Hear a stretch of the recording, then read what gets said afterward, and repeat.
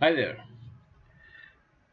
If you are a web developer or if you are a blogger, many times you would have heard something called as the inspect element, and people asking you to do the inspect element, right click and do an inspect element in order to find the problem that you are experiencing in your website or your blog.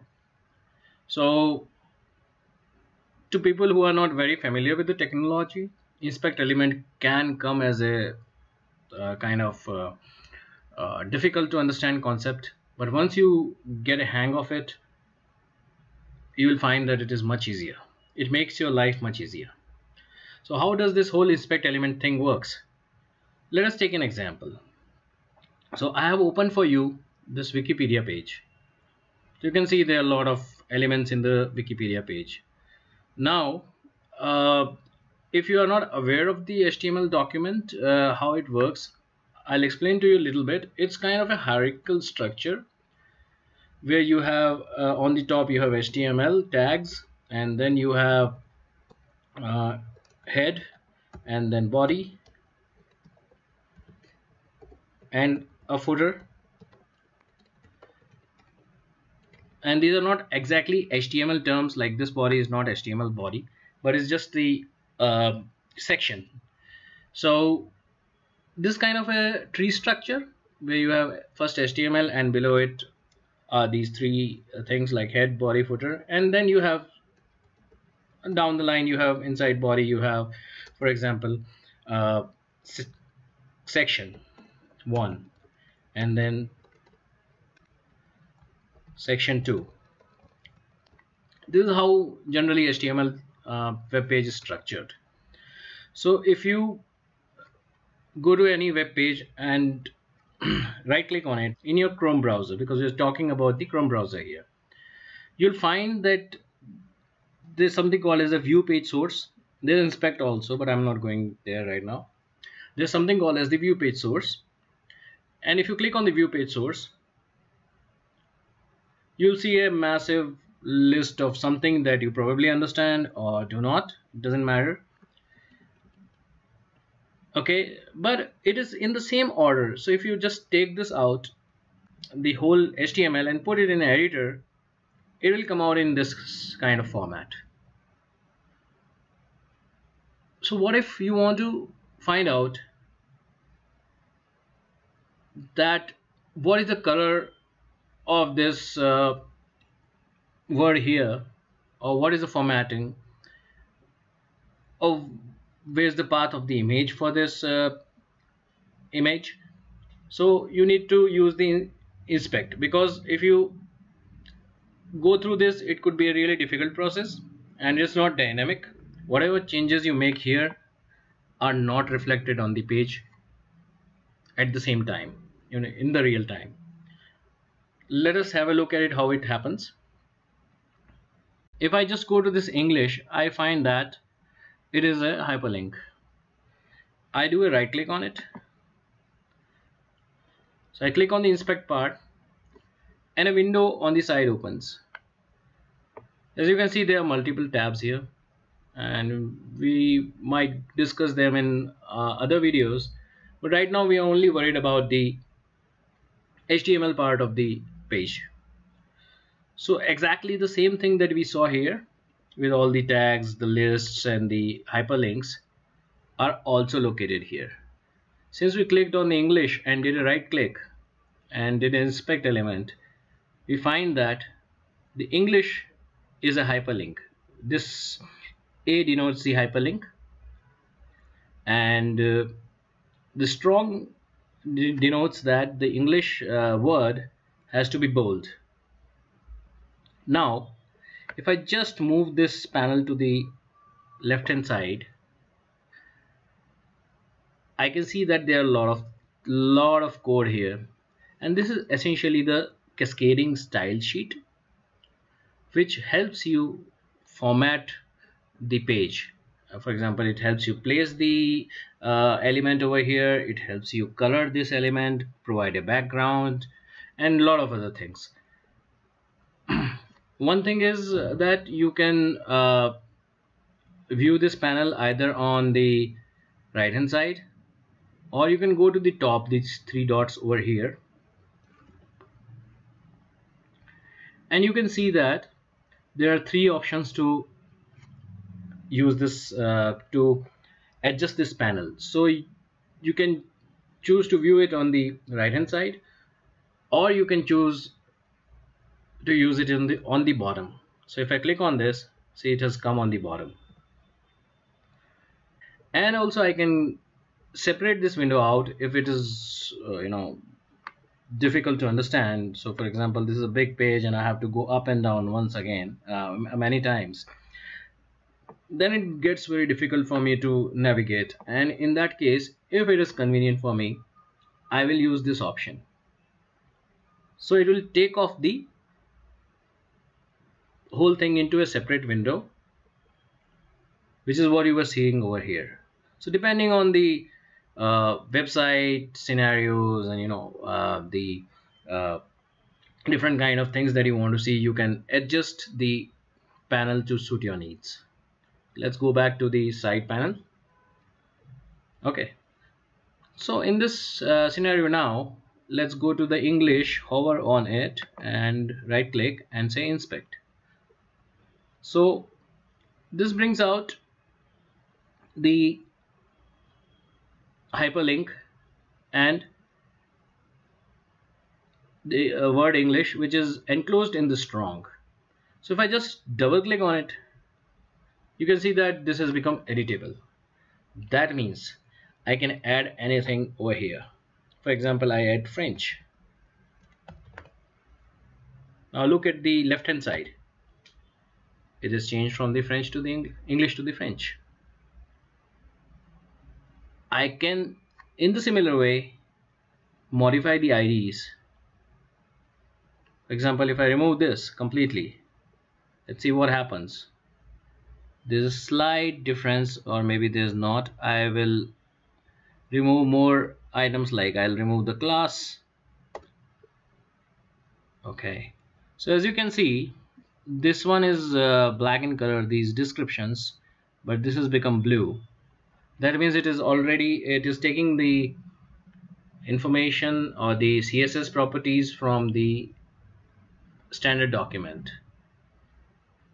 Okay, so I'll just restore it by just pressing F5, refresh it, and we are back to the same place. So the first purpose is you can modify HTML right on the spot, and you can see the modifications in the page immediately. All right, you can do this. Now what you can do here. So the next thing we are going to look at is how to modify the HTML, the CSS part of it. So as you can see, if I just move it on any of the tags, HTML tags over here, the CSS on the right hand side will keep changing. Just have a look. And basically, to modify this, you will need a little bit of understanding of CSS. So I guess it's a good idea to understand, to learn a little bit of CSS, so that you can have a you can modify the things very easily, and you would understand that as a developer, it would be much easier for you to debug and find out the problems easier from this, rather than going to the source code. So as you can see, the hyperlink ID is JS something link box, and here it is not available, but this class is link box, right? So this dot link box will indicate the class. So you can modify the properties in the real time. There are a lot of checkboxes. So, and their properties, these are CSS properties: display block, padding 0, text decoration, null, white space. So you want to, let's say, color it to the hyperlink to red. What do? So you click on, you just go to this just before this curly brace, closing curly brace, double click. Okay, be a little careful because it doesn't appear immediately, and right in here, color, and press enter, and it is helping you out with the colors that you want. Okay, and if you click on, for example, chocolate,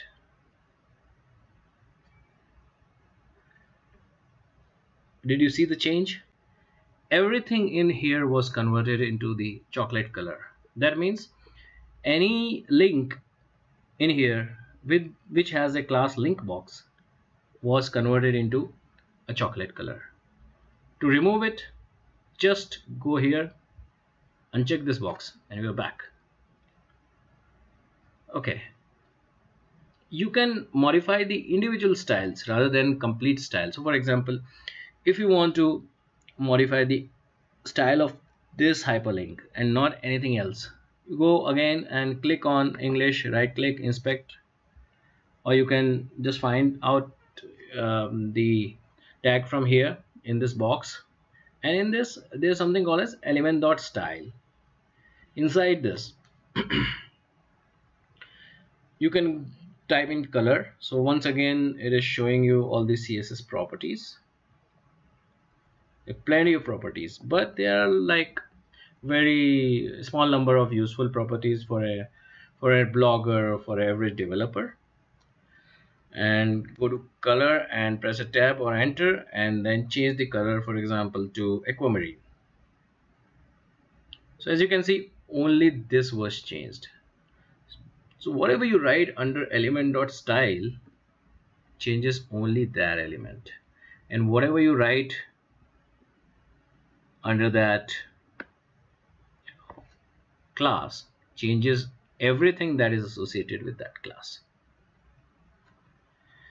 Alright, so I guess this was the part of the CSS. So this is very handy when you just are not getting the right website on the right hand side. There's some problem, some image is not appearing, or some color is wrong. You can just search here and voila, that's simple. The third part of this whole thing is can we edit HTML? So it is a fantastic tool to edit HTML, and if you are having any problem in a website, all you need to do is go to this problem area. Let's say this could be the one of it, and go to the inspect element and right click here.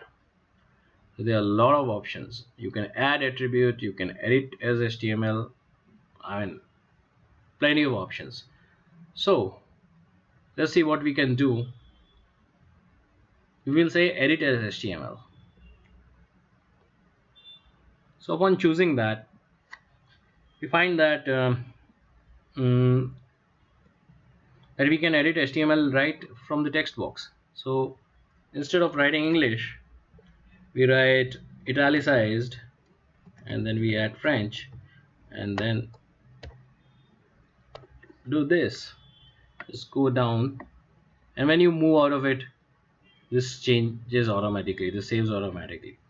So you can see the French. So as you can see, the word English has been replaced with the word French. You can also delete the whole thing just by pressing delete element, and the entry is gone. The entry is not gone from the website, it's only gone from the instance of the page that you're seeing. So just refresh it, it will be back, so no need to worry. Alright, so it is a good way to understand what elements you're missing. Basically, if you have anything, I find it much easier to use this rather than go to the source code. There are some times when I use source code, but mostly I will go here, and if I have to find an element, I can just go on top of it and press Ctrl F, which brings up a find box here. So if I write link box, for example, here, whatever is just a minute. Okay, so it has found 11 objects. So we just use this down arrow, up arrow to find out where it has identified the link box. So you can easily see where the right side of CSS classes or IDs have been applied. Very simple. You want to find a strong tag, for example. So you can see there's some strong tag in here, and let's go. Yeah, so here is our word English right in the strong, and this is very handy.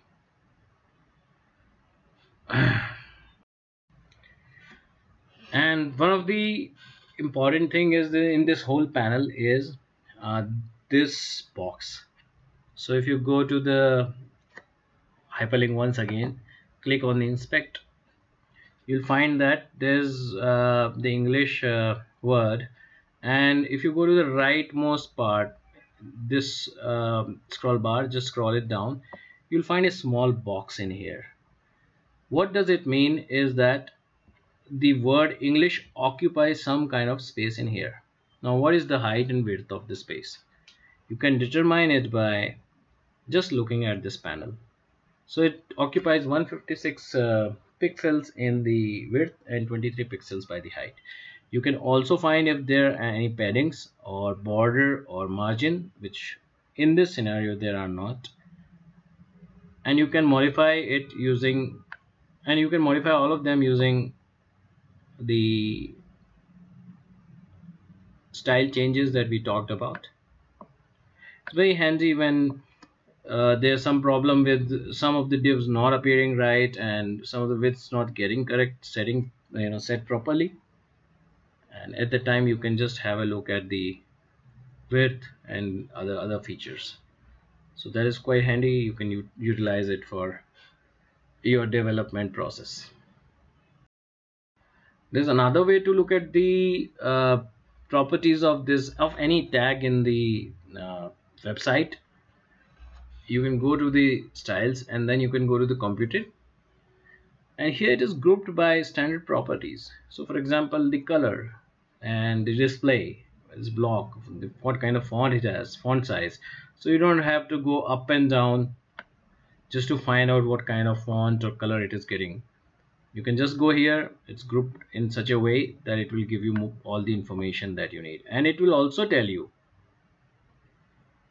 in which place this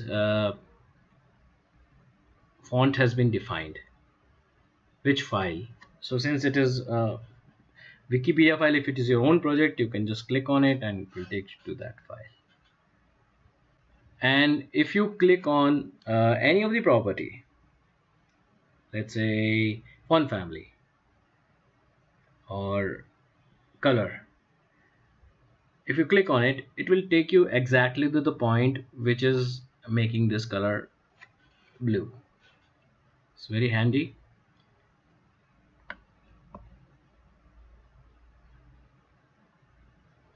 So that was the complete scenario about the elements tab only, and in my other videos I'm going to talk more about the console, source and network part. I hope this is clear enough for you. Do let me know if you have any question. Thanks for watching.